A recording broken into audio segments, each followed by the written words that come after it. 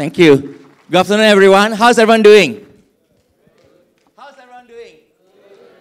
Yeah, you guys can hear me before microphone, right? Yeah. Okay, so maybe no microphone. So that at least a bit more energy here, right? Okay, so I know it's after lunch, so it's going to be tough to get everyone to be passionate, but I think happy to be here, great to see a big audience, and great to be back at Magic again. So I'm Chen Chow from Fave.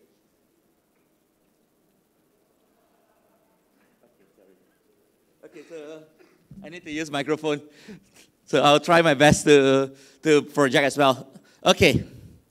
So I think let me share a bit on our journey, like where we are, where we were, and how do we get from. So back in 2007, Joe and Kylie started at Youth Asia. So that's where the little bungalow in Bukit Gasing.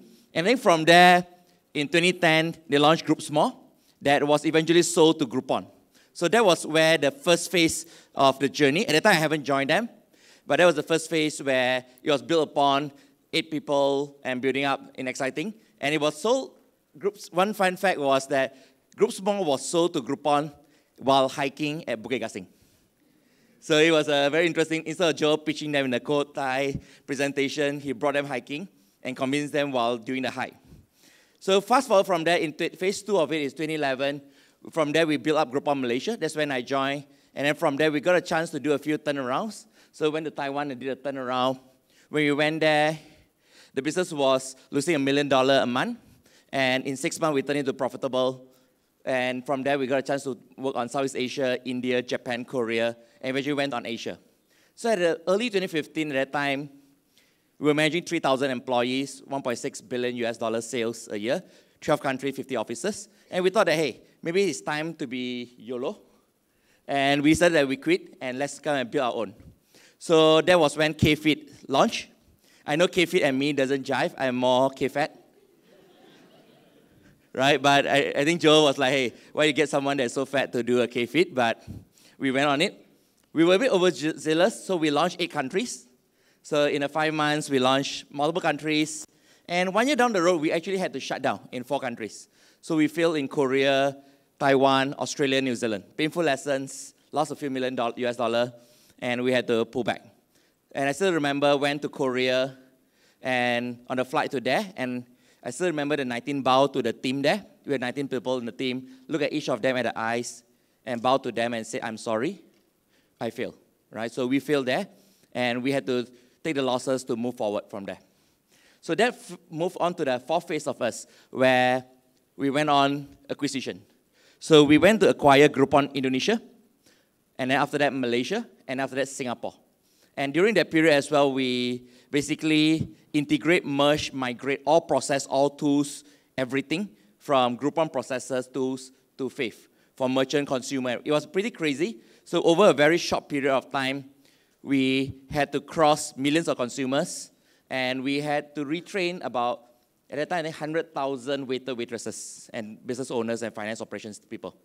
So the whole process was 9 months for the 3 countries and crossing it, all 3 different platforms. And from there, we went on this current phase. So this phase started in May 2017, last year. So Fave as a standalone brand. And then from there, we soft launched Fave Pay last year, July. So it's about 1 year ago. And by end of the year, Fave Pay was in 7 cities. And in February this year, Fave Pay became more than half of a Malaysia business for us. And last month, Fave Pay became more than half of Fave Group sales. So that was an interesting fact that this business that was started 1 year ago is bigger than the deal business that started in 2010. And I think that was one phase, and we will continue to see the fast growth on the Fave Pay side to basically drive it. Of course, some people will say, what is Fave Pay? So one fun fact is Fave Pay is not a payment option. It's not a payment, right? We are not an e-wallet. We are not a payment. We are a rewards loyalty platform. So for Fave Pay is when you pay. So what's the difference between Fave Pay and other e-wallets is that, one, in Fave Pay, you cannot reload.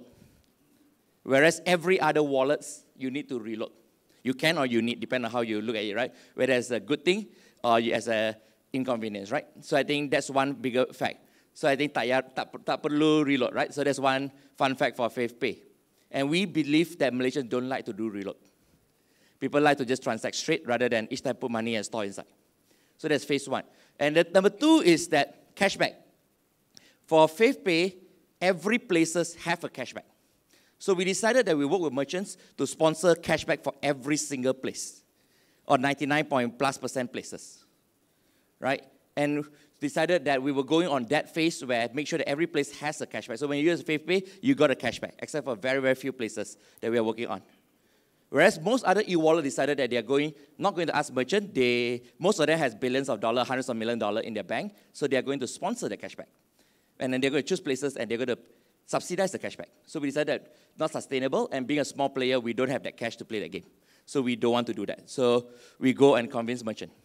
And third is that because we convince merchant to pay for the cashback is only valid at that same place, that same outlet or same brand or same chain, versus the cashback works for every place. And from a business perspective, why we have to do that is because eventually, one of the key factors that control this success failure will be the waiter, waitresses, the cashier, the outlet owner. And they would prefer the cashback back to the same outlet than everywhere else. So I think that was one consideration. And we believe the consumer, every 3 months or so, will go back to the same place. And I think that built loyalty. Because back then, Groupon people say that Groupon bring new customer, but not retain customer.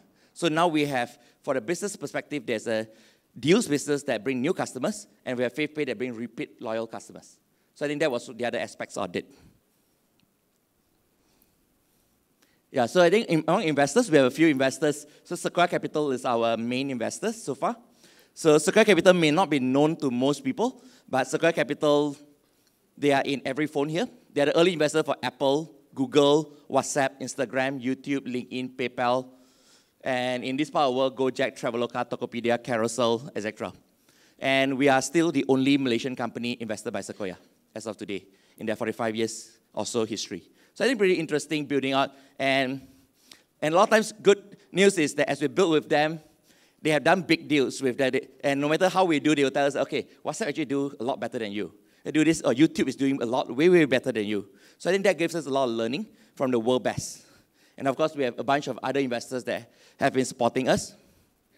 And I think for Fave, as an overall, what we look at from the merchant standpoint is, as a whole cycle, like from a merchant standpoint, how do people discover the business? So today, what we look at is today, Starbucks can do their own loyalty, or the whole suite on their own. Although today, Starbucks actually let us do it for them in Johor. But as an overall, if you look at the business, so today run a cafe, right? How do you get people to aware of the cafe? How do you know about it? How do people know it when they are around your place? And how do you know the quality of your place? So I think that's where the first few parts there, discovery, geo-targeting, and rating review. And after that, how do you bring new customers for them? That's where the deals, giftings, and stuff come in. And after that, coming in on how do you help them to retain the customer? That's where the Fave Pay and digital stamp card. It's like many people may not want to keep the stamp card, right? A lot of times, like places, coffee place give you a stamp card, that paper form, and then stamp. A lot of people lose it. Today, we can turn that on for any businesses in 3 minutes. Any cafes, any retail that want to do a stamp card, they just tell us how many stamps, which stamp give what, we will turn it on. And that's something that make it super simple for any businesses to do. Anyone want to do a cashback to a customer, back to their cashback to be spent on their place, we can turn it on in 3 minutes. So the goal is to make it super simple for most businesses that don't have a big team like maybe Starbucks to build their own loyalty. And then on top, definitely data. And I think under data-wise is, how do you help them to know about their customers more than they themselves can know, right? And then I think that's where the insights, how their restaurants compare to other places. How do we know that this customer is a first-time or repeat customers and stuff? And this is our overall ecosystem. How do you build the earning and burning? That means spending and earning rewards and coming back. And I think that's building up multiple categories as we extend and getting multiple reward points as we build on it. And then below here is the blockchain. So I think we have been testing private network as well. And to see, we haven't launched it. And for now, no immediate intention to launch it, but it's building up and testing and see where we can get towards. And I think looking back then was that, do people remember this, right? The good old days, we cut the vouchers. And then after that, people keep all these loyalty cards, right? Back then, all the big brands will launch their own physical cards. And then after that, people have the wallet has all those cards and everything stay inside, and all the coins, right? And I think the way we look at it is that how can we really propel all this, right, to build a cashless society? I think India gone through that. China definitely gone through that. And how can we build that, right? So I was in Hangzhou a few months ago. And a taxi driver at that time, like, went on it and I paid him cash. And then he looked at me as I'm out from outer space, right? So he's a 60-year-old man. He told me that he hasn't touched cash for 3 months. And I'm the first guy that give him cash, right? And if you start meeting people from China, they actually don't have cash with them at all. And I think that's where, how do we go on it? And I think internally we are trying as well. Our Malaysia GM has gone cashless for 2 months. He hasn't used a dollar. And I think is, how do we, like right now when I go Jakarta or Singapore, actually most of the time don't even bring any foreign currency already. We'll go fully cashless. So I think is, how do we be able to get to that point where we can go fully cashless and basically make all the convenience true, right? So cashless future, how can we build that? Is it easy? No, but I think eventually is, how can all the players in the market come together and build that future, right? And I think is, how do we put everything together? Vouchers, loyalty cards, payment, wallets, everything into one app that you can do it. And I think so far, more than 30,000 vouchers are available on our app already. More than 6,000 loyalty cards. More than 12,000 restaurant retailers have gone in. More than 1 million rating and reviews, so that you know which place. Like some people think that rating is important, right? I will go to a place that's 4.8 rating. For some people, cheaper is better. And for us, we're not there to try to make a choice, but we decided that put it out there for consumer to choose. If between, let's say, massage, place A, 68 ringgit, 4.8. Place B, 38 ringgit, 3.8. Which one do you prefer? Right? So I think it's turn the choice back to consumer.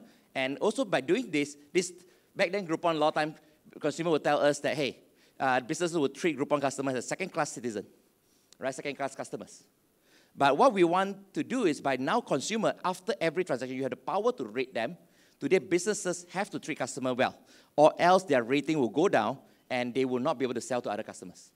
So now turn the power back to consumer to decide the fate of their businesses. If they treat you badly, give them a bad rating, their ranking will go down. And I think that other customers will not go back there. So I think turn that power around. So I think that's what we're building on at this marketplace. How do we go on that? And building on cashless society. And I think the key, one more point that we have is now you can earn and spend Asia points on Fave. So you can plug in one time, and every time you spend on Fave, you get Asia points. And of course, you can redeem it for your flight, right? So 500 points today is worth 1 free flight on Asia promotion, which means that if you go to Hong Kong Hotpot, spend 500 ringgit, you get 1 free flight to Penang, right? So during the Asia promotion day. So I think the goal is to make it simple for people to spend, and to redeem the points is within 1 second, just one toggle a button.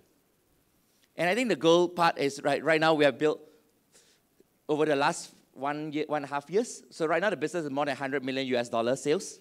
Still a long way to go. I know in China people talk about trillion, not about million. So we are still far from where China is. But I think for a 1 year plus journey, it's been pretty exciting, building, and every month double-digit growth and seeing how far we can get towards there. And I think keep on building on more locations, more sessions, and more places. And Fave Pay, the last 1 year has seen more than 100x growth. And it's an exciting journey, a lot of trial error, a lot of big businesses that have helped us. Let's say when we first started Fave Pay, Yeoh worked with us a lot and helped us a lot in that journey. As we tried the stamp card, Redbox, Barcook, Kyochon played a big part to help us on that. And I think multiple businesses work with us to fine-tune and get it right. So we don't know enough, but I think we go in. Let's say retail, Cecily worked with us a lot to help us to get it right on retail. So I think a lot of it is working with the business partners and solve their problem. And I think in every startup journey, that's key. And so far, some of these brands that came in, Namhyong is one interesting one. Since last month, middle of last month, Namhyong has taken away the credit card terminal.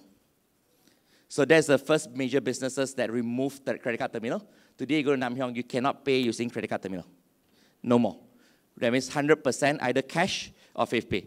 Of course, I hope that one day we'll go 100% Fave Pay, right? So I think that's one important step for big businesses to do that. We have heard, I can't announce it, but quite a few businesses that have membership card, membership program, they are going to stop their membership program. And one of them is coming pretty soon. Many of you go to sing karaoke. I shall not name them, but their membership will going to move fully into Fave. And I think it's an interesting journey where hopefully in the next few months, 1 year, you no longer need to carry loyalty card of all the businesses, but get all the same benefit or more benefits of those businesses. And it's just building one step at a time, one brand at a time. At Starbucks, we got Johor. Hopefully, we'll eventually be able to get through the nation.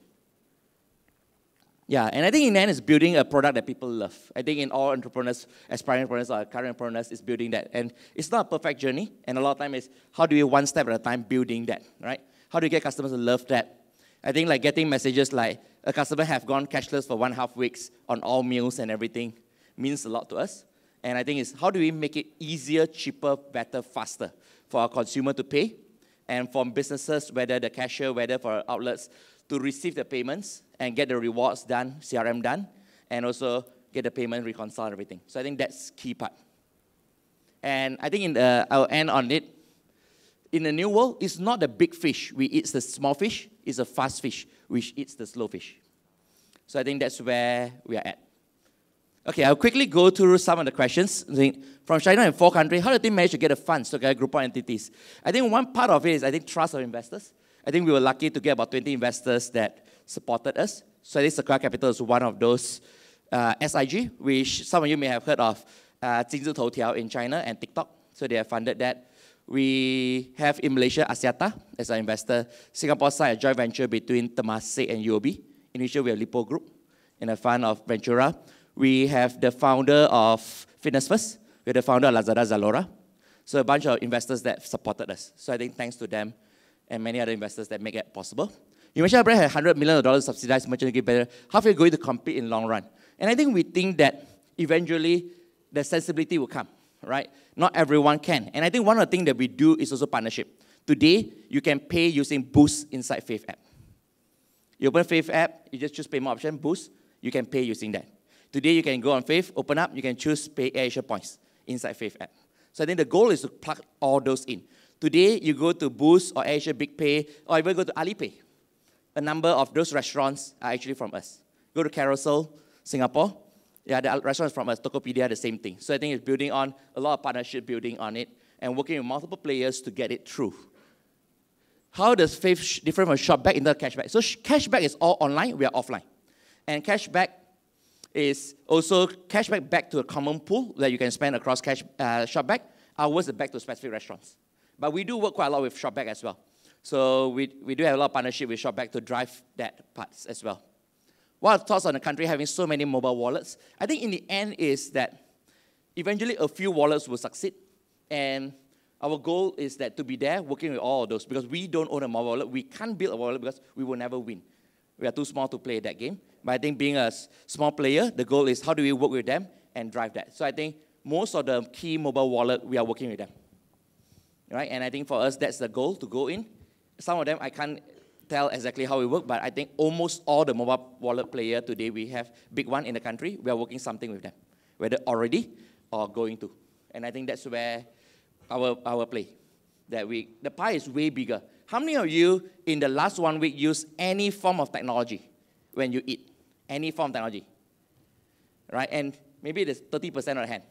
In this room where it's super savvy, super intellectual, super tech, right? 30% of people use any form of technology.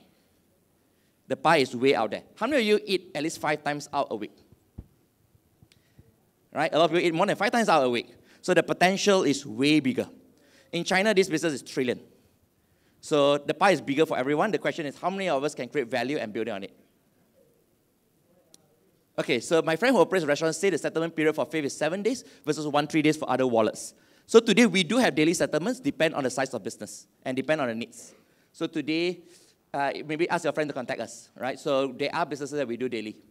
So I think it's basically, there's a certain threshold. And of course, one is, we need to put practical, the rest of the wallets have billions in their banks. They all have big businesses, we don't. And as a small player, as an entrepreneur, we have to see what we can do. But if cash is a play and is important for the businesses, we'll find a way to work it through. I think that's to be very transparent on it, right? Being a startup, we may not be able to have the same resources as a big giant. Almost all our competitors or partners or big players have billions in their bank. We don't. And being a small player, how do we play against that? How do we have all the local Malaysian technology? All our technology is built in Malaysia.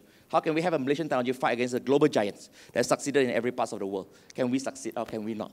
And I think that's why we're building on it. And one step at a time and doing it. I think tough, but I think it's a journey that is worth exciting building on it.